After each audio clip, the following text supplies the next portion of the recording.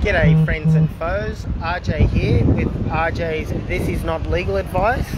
This is episode 153 and I've entitled it Where is Lucky Lance and How was your Australia Day? So it's a bit noisy here, maybe I should go for a walk. So I'm just here, I'll show Cavill Avenue. So this is Surfers Paradise Beach. You got the famous Surfers Paradise sign. They used to have golden bikini ladies, and then also Warwick Kappa was there for a while too.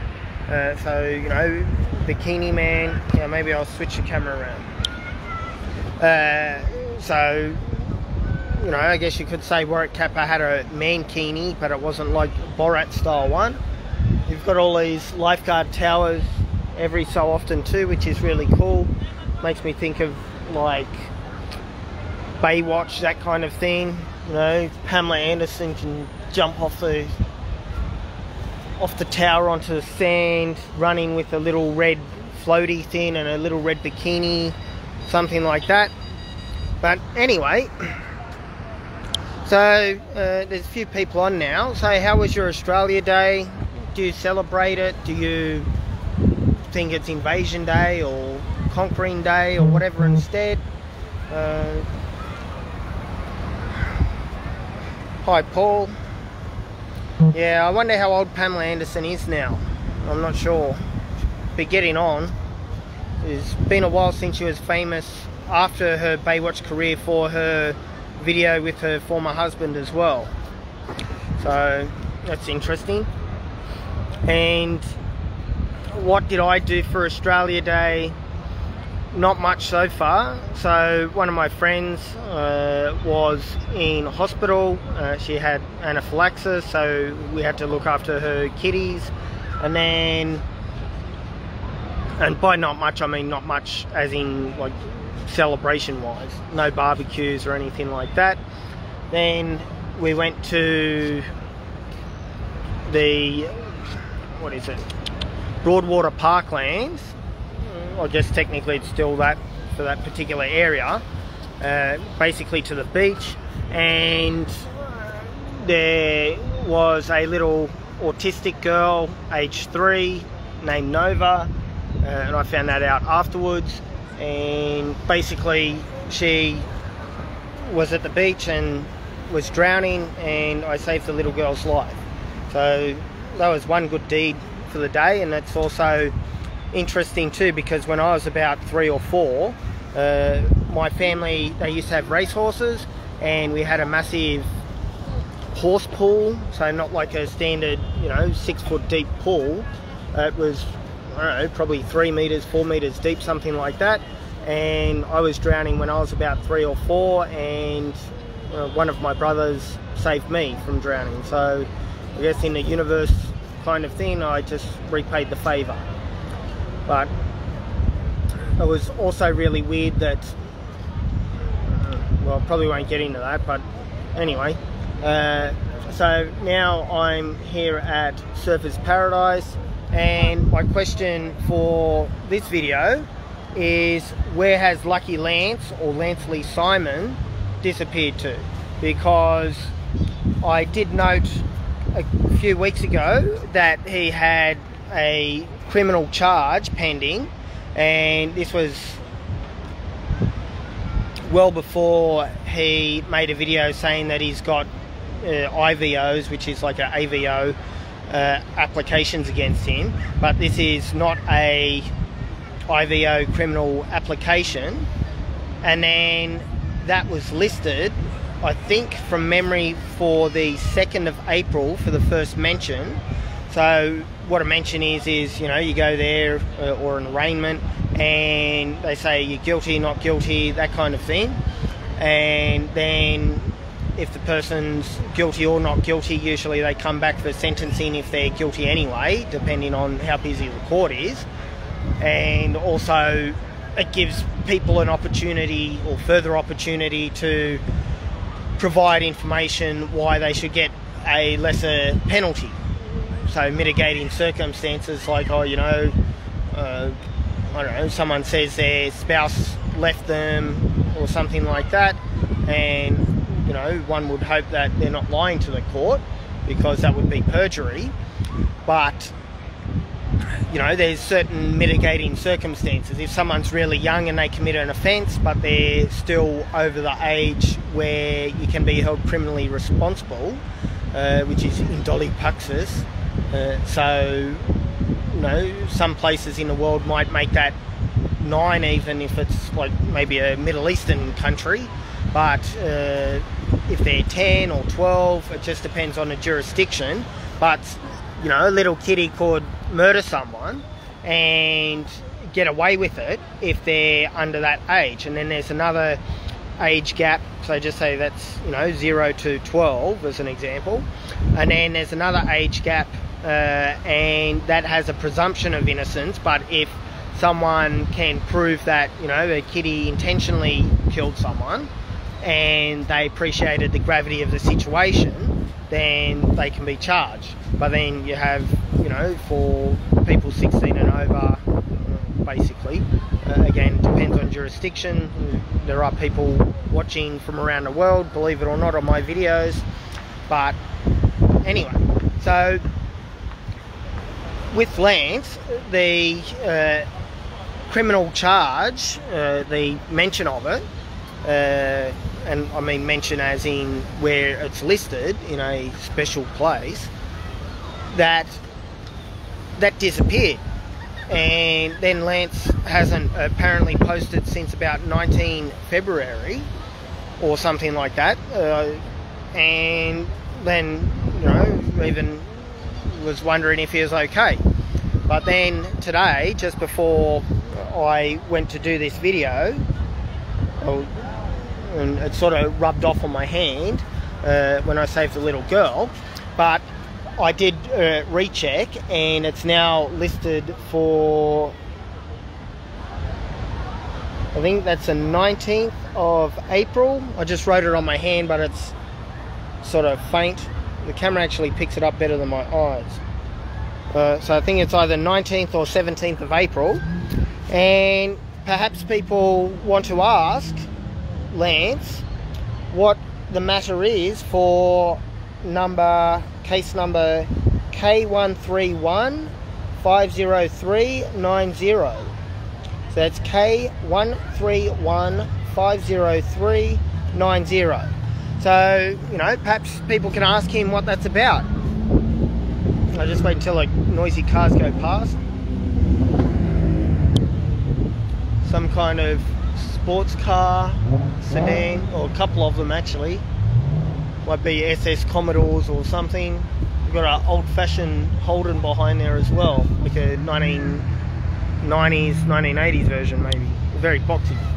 Anyway, so it's good that it's re-showing the case, but apparently with a different date, because, you know, there wouldn't be many things besides perhaps death that they would have a case and then all of a sudden it disappears, because it hasn't even had the first mention. So at least apparently he's okay, even though he's not a very good person in my experience. But, you know, I still care how people are, and you've still got a family and whatever as well. Anyway, so what did everyone else do for Australia Day? Hi Lisa as well. Thank you. Yeah, so Paul says, Happy Australia Day, a time to celebrate our lovely country, mate. Yeah, so, you know, it really is a thing to bring people together, or can be used to bring people together.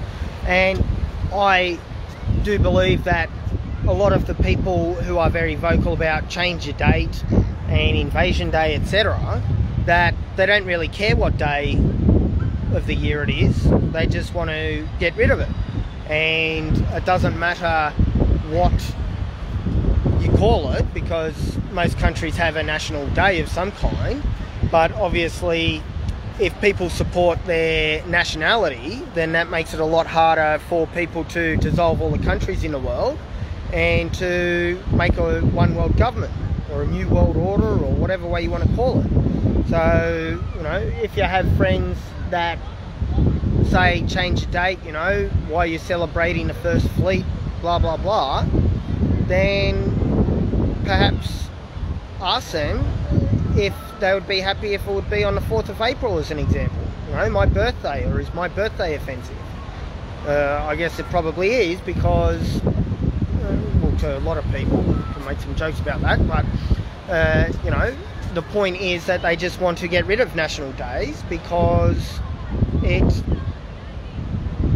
goes against their interests in international communism, something like that. And then of course you have the leaders that plan these things, and then you have the vast bulk of people that just follow it and fall for the rhetoric, if that makes sense. So if you have, you know, you got a friend and they're genuinely pissed off about something, then, you know, sometimes people take that on board and make that their own mission as well. And they're like, you know, oh, you know, yeah, I've got a mate and they're really affected by whatever you're talking about at the particular time, and, you know, unfortunately they fall for it, if you know what I mean, as in blindly follow without exercising their own judgment, that kind of thing. And it reminds me of, in the early days of YouTube, what's his name? David Icke. Was it David Icke? I think so. My mind's a bit blank at the moment. But anyway, he became quite popular on YouTube. This was like 2006, 2007, 2005, whatever. In the very early days of YouTube. And he had an interesting story. And it went something like this. His wife every Christmas used to chop the corners off the turkey or the ham or something like that. And one day he asked her, why do you do that? You know, every Christmas you just chop away chunks of the ham or turkey, whatever it was. I'll just call it ham for the sake of the story. And, you know, you just tuck it away or whatever. Why do you do that? And she said, oh, well, that's how you cook turkeys or hams. And he said, oh, what? I've never heard of that before, before seeing you doing it, at least. So where did that information actually come from? She said, oh, well, my mum always used to do it. So that's obviously how you do it, you know, it must be to make it cook even, or something like that. And then he said, why don't you ask your mum? And she ended up asking her mum, and her mum said, oh, you know, that's because we had a very small oven, so we couldn't fit the full-size turkey or ham, whatever it was, in there. But it was the interesting thing about culture and conformity. It's like when you're in high school, that, you know, the cool kids wear their backpack on one shoulder and then also stuff their bag full of textbooks, even ones they don't need for the day, just to show how cool they are, for men at least, young men, boys, whatever. Helicopter going by, and I'll just wait until it goes by in case it's buggering up the audio. I don't know if it is or not, but someone just flew a little toy and landed in.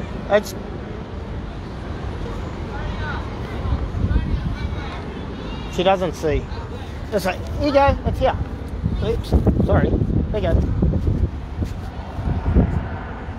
So anyway, so young males, you know, teenage males, the thing when I was at school at least was everyone would stack up all their textbooks in their bag and wear it on one shoulder, because that's what the cool kids did, even though it's really bad for your back and whatnot. But then that became the culture, because then if the majority of people are wearing their backpack stupidly, as in not to help their back but to give them back pain and unbalance them, you know, they've got 15-20 kilos of books in their bag, if you're really tough, then, you know, if you wear your bag properly, then you get teased the crap out of. So again, an interesting thing about culture. Anyway, I am about to go look for a couple of people. I'm not sure if there's going to be fireworks here. Unfortunately, it doesn't appear that there's going to be. There's a lot of people out and about though.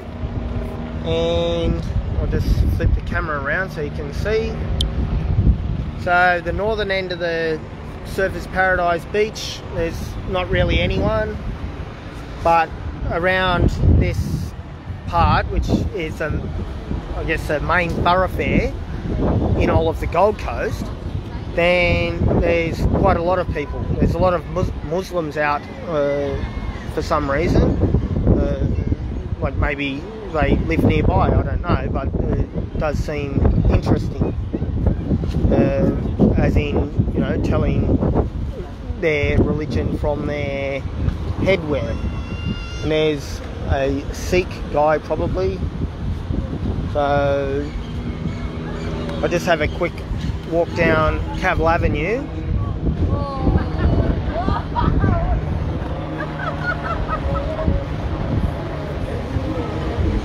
You have these cool little tuk-tuk things here, and they play music and you pay people to chauffeur you around.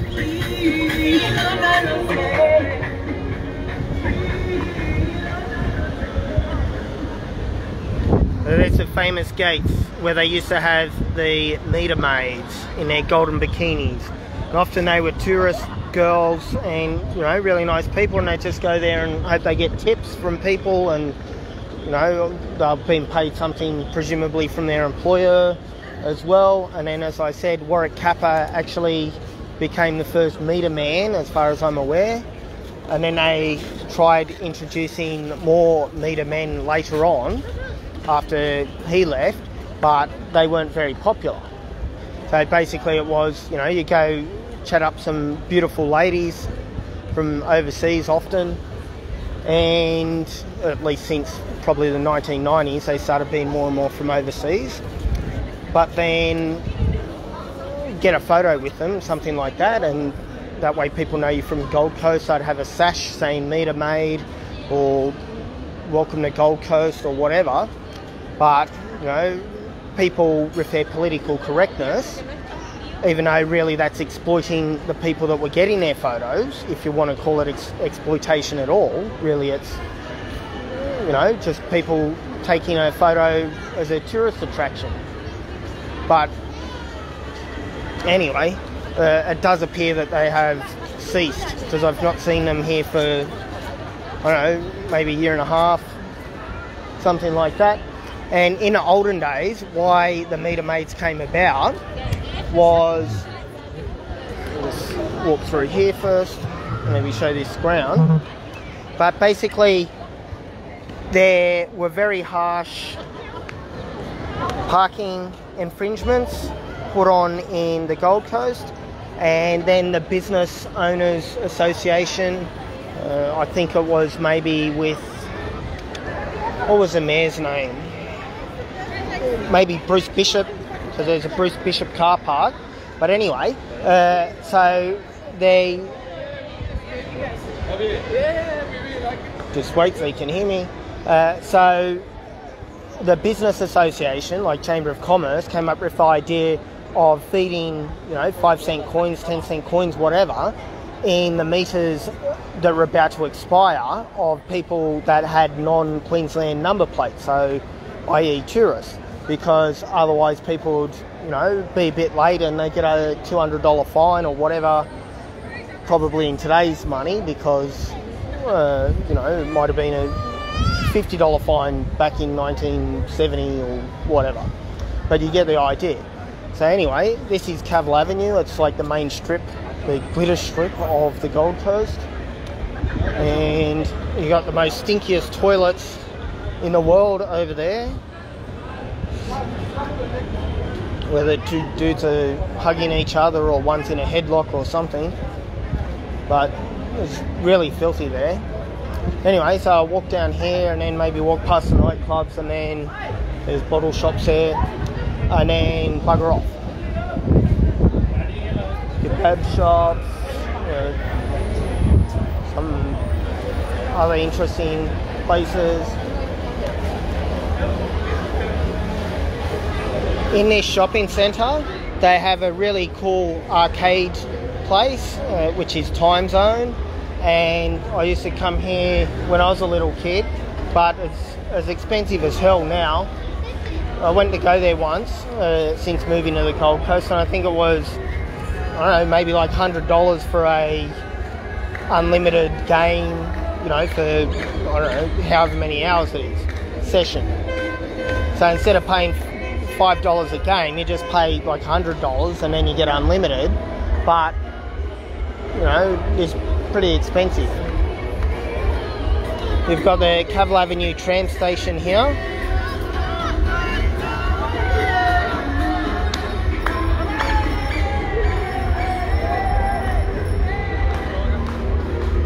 So that'd be pretty fun to be driven around and like treat it like a little party.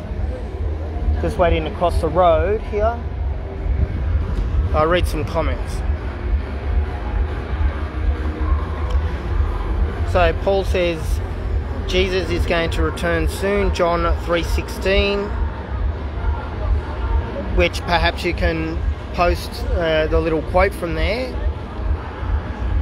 And he became born-again Christian in 2004. There's too many wild, crazy people now and disrespectful to have meter maids, bro. Yeah, so even a couple of years ago when I saw the meter maids, people were treating them nicely. They weren't like pinching them on the bottom or anything like that. They were just, you know, oh, can I get a photo? Sure, give me $2. And I'd go get some photos or whatever. And it was women too posing, it wasn't just men, and even women just by themselves posing.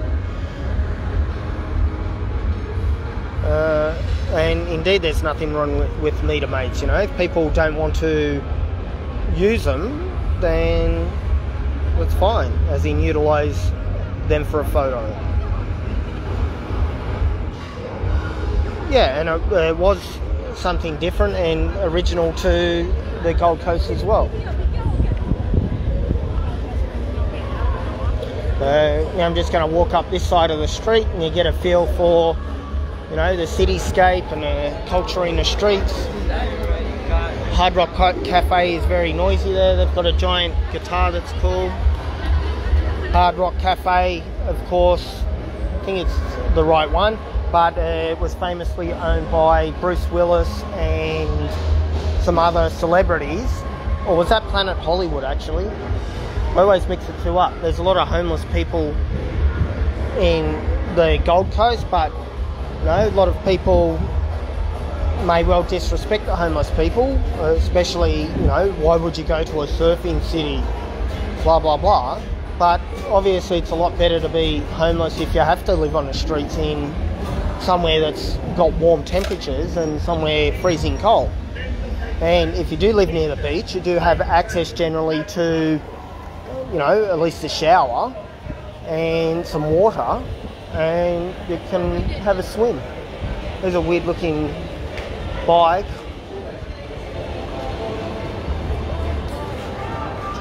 So you got that big time zone up there. I don't know if you can read it yet, but it's really huge. It goes from I guess that corner there all the way around. It's in the top of the shopping centre, and then across from there they also have bowling that I don't think is technically part of the time zone. You've got Ben and Jerry's ice cream there as well, and they have an interesting story themselves. Basically, from my memory of Ben and Jerry's, which I haven't heard for years, but it goes something like, there were two people that did a mail order course and in how to make ice cream, and they thought, hey look, every ice cream doesn't really have texture, it's just ice cream, besides maybe chopped chip ice cream. So why not make it something different, something interesting? So they ended up being very successful from that. A lot of people do criticise the company for a lot of very left-wing political messages. I forget some of them exactly, but it's like, you know, boycott this because X, Y, Z or whatever, when sure they can do those things and make you know, their political expression known, but a lot of people may think, hey, look, you're supposed to sell ice cream. But really, it would be good to have a balance between the two, if you know what I mean. Because it is legitimate that, you know, sports stars and celebrities and whatever can have a political expression, but then on the other side of the coin, a lot of people, you know, like a particular singer because they sing well and they don't really care about their politics or, you know, anything else. Paul suggests putting bikinis on the homeless. So there is a man that wears a woman's bikini. Well, I don't know if he identifies as a man, but you see him around this particular part of Surfers Paradise.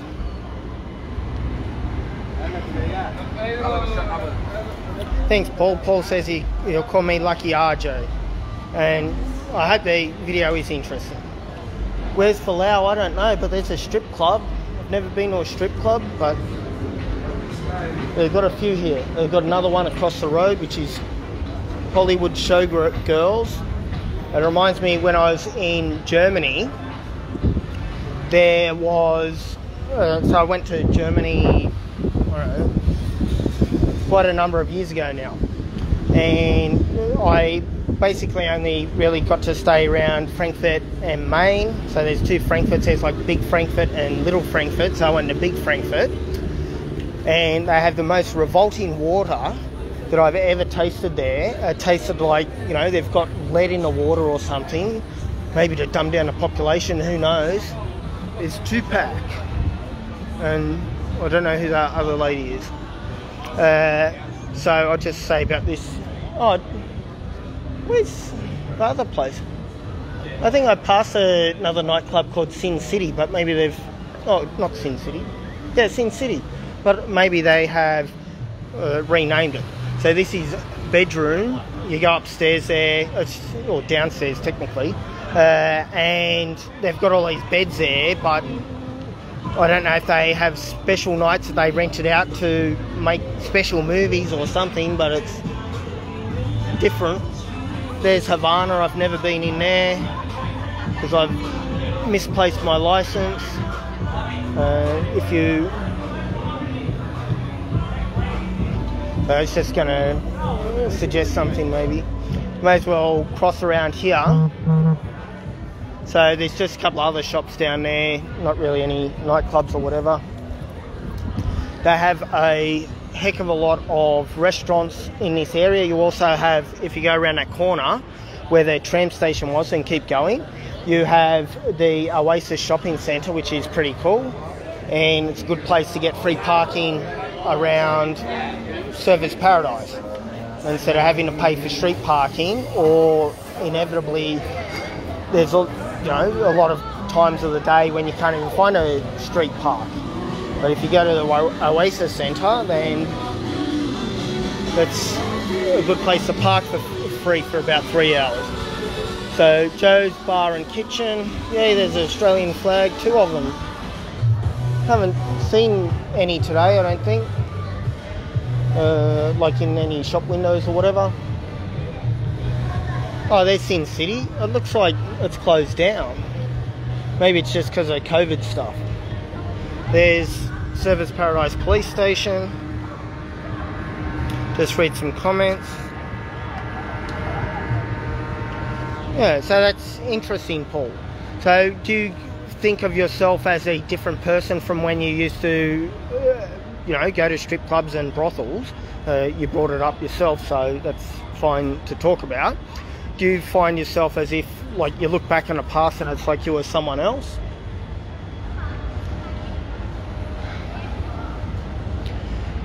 Yeah, so surfers, can be described as trashy, and, people can pee on the streets and stuff like that too, which isn't nice to smell when you're walking past, whatever. But it is somewhere interesting, and, I guess a lot of people find love in the area too, like, back in 20 years ago, this is where we first met, that kind of thing. they got a little Hawaiian themed or Pacific Island themed little bar really up there. I forget its name. They used to give you little lays, as in plastic versions of a flower necklace, and it's a nice little club in there. So there's a other strip club.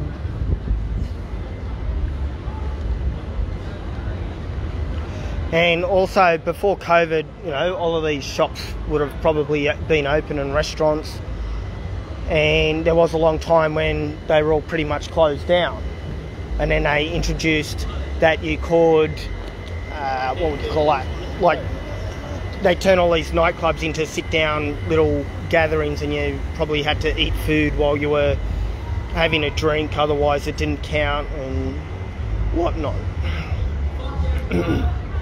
So they sometimes have little nightclubs open down here, but then they close down and then they reopen again.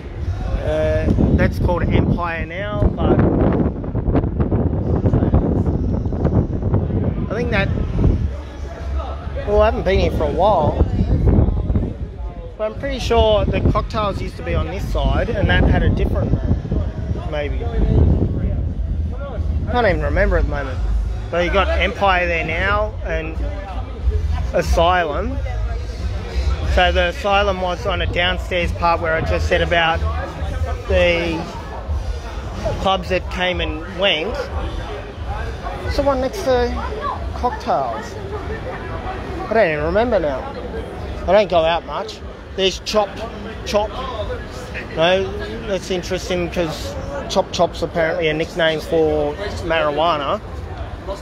This Lost Kingdom is new. They've got like plant theme in there. I've never been in there. Retros.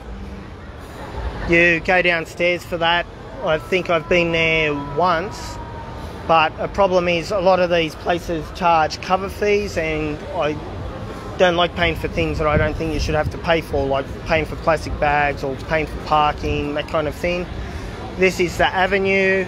It's quite nice in there.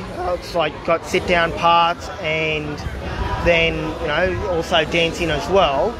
So quite nice as in the decor, and I've never eaten there or anything, but you know, they've probably got some nice food in there. There's also a lot of little shortcuts through these buildings to get to the beach. So there's another one where the Chop was. There's another one past the strip club up the road, or the two strip clubs.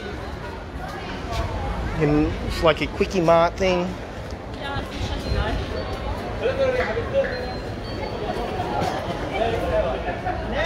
So there's some Australian flags. Good to see.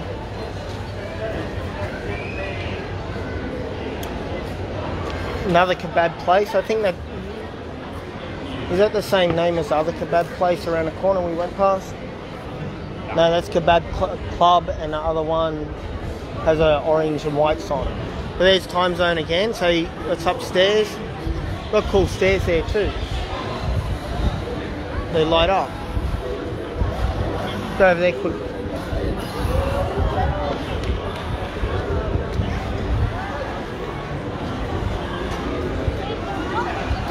That's pretty cool, little TV screen stairs. I haven't seen that before, maybe it's new. Let's go bowling.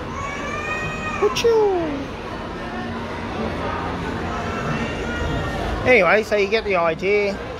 You got a Hungry Jack's up there, and a McDonald's on the corner. Around the corner there's KFC for those people that like you know, the traditional American large fast food stores. You got some fancier sort of restaurants there. Love Italy, so presumably it's Italian food.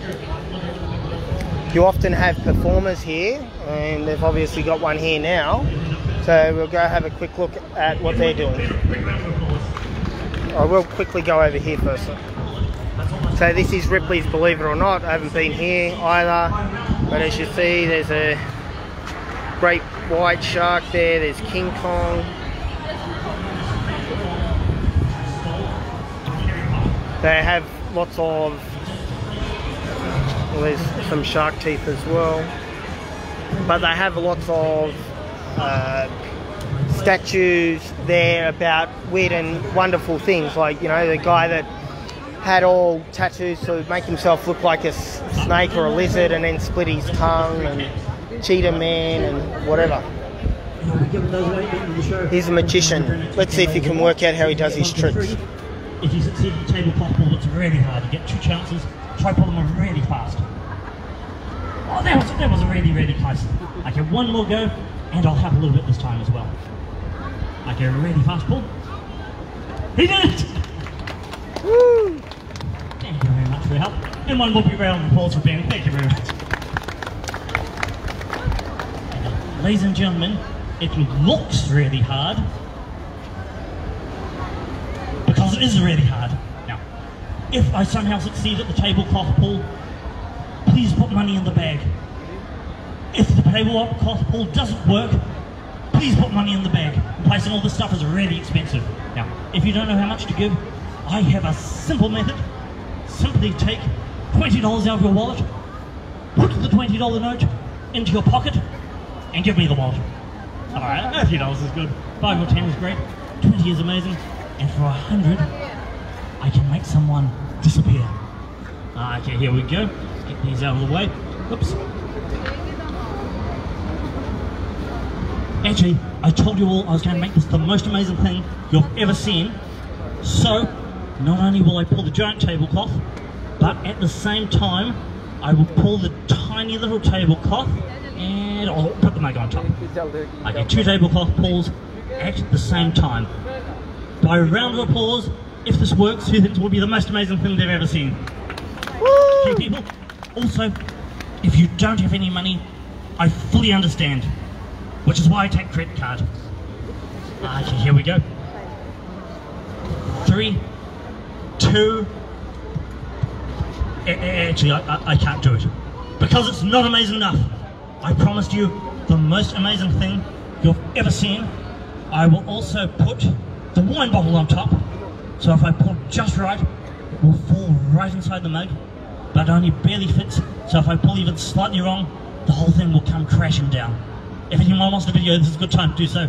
Just make sure to tag me afterwards. Or maybe if everyone here shifts over to the side, it's going to be a little bit dangerous here in a moment. Yep, that's perfect.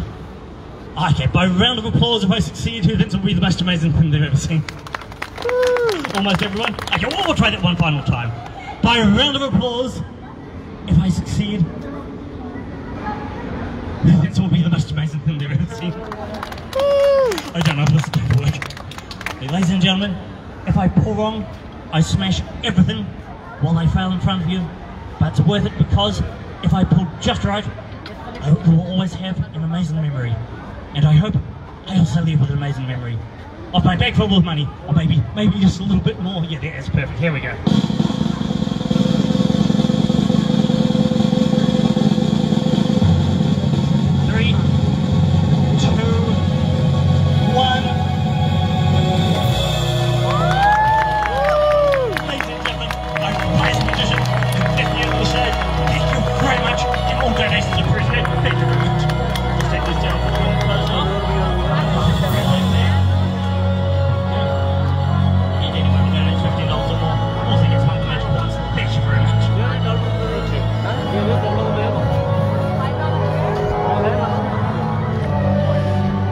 Yeah, so that was something else interesting. I'll just get away from the music a little bit so you can hear me.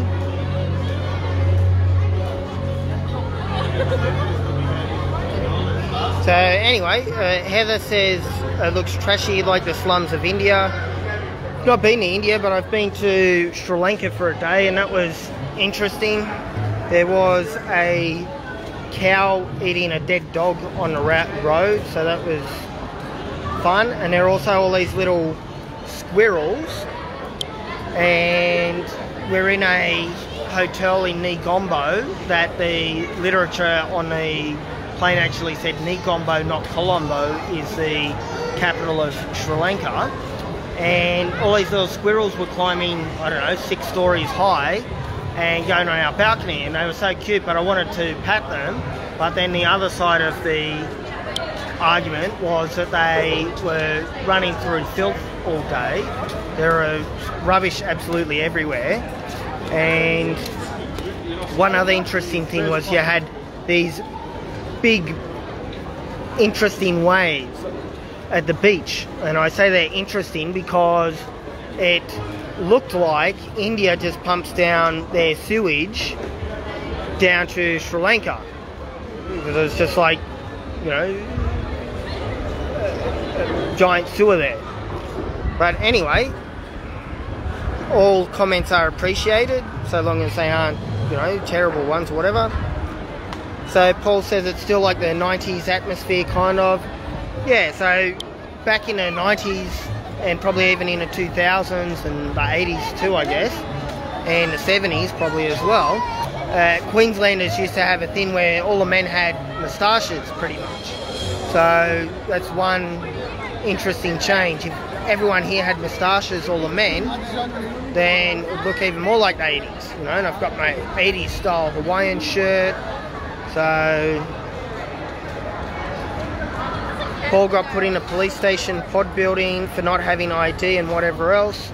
I was arrested live on Facebook for TINLA 150 based on false allegations, and then I was interrogated for hours too, and I haven't been charged. Luckily I had filmed evidence of what I said was true, and it was, and the other person was lying. So that was interesting, and that was the third time that that person has had me arrested since 29 December. And, you know, things all come out in time about that. So that was my experience sort of in a police pod, if you want to call it that, being in a paddy wagon and then carted off to the station. And that was, what, maybe 2 weeks ago or something. Anyway, if I had $100 to throw in for you, Paul, and I'd still keep it myself. But, you know, it is good to encourage and help the buskers.